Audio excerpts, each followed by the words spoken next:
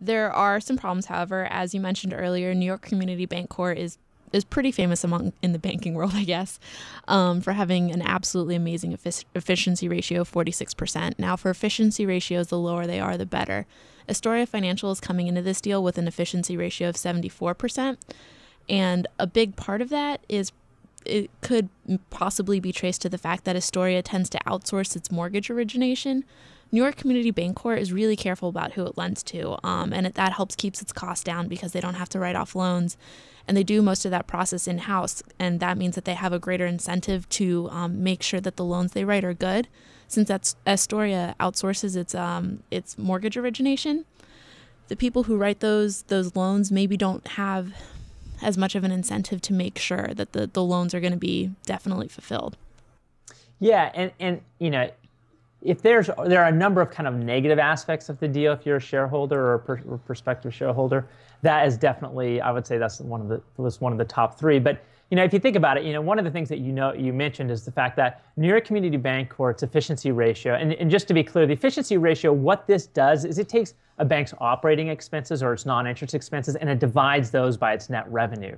So this tells you what percentage of net revenue is being consumed by operating expenses. The corollary of this is that it tells you what percentage of net revenue is then free to pass the bottom line or cover loan loss provisions or pay taxes or distribute to shareholders, right? So a lower efficiency ratio is a better efficiency ratio.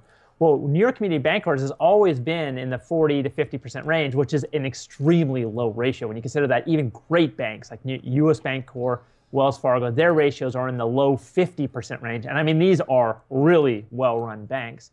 Well, the problem is that, with New York Community Bancorp bringing Astoria Financial and its 75% efficiency ratio, 74% efficiency ratio onto its balance sheet, that it's going to dilute that really large competitive advantage of New York Community Bancorp. And the other problem, and this is the point that you're getting to with Astoria Financial outsourcing its mortgages. So Astoria Financial, it's based in the New York area as well, which is a benefit to New York Community Bancorp in this merger. But the problem is that its balance sheet, the majority of the assets on its balance sheet are residential mortgages. And where does it get those residential mortgages? My reading of its financial statements is that it outsources the majority of the origination of those mortgages to other banks or other mortgage brokers and then purchases those mortgages. Well, we have seen throughout the years, most recently in the financial crisis, and we saw it again in the 1980s with the failure, with really the first too big to fail bank, Continental Illinois. It did the same thing.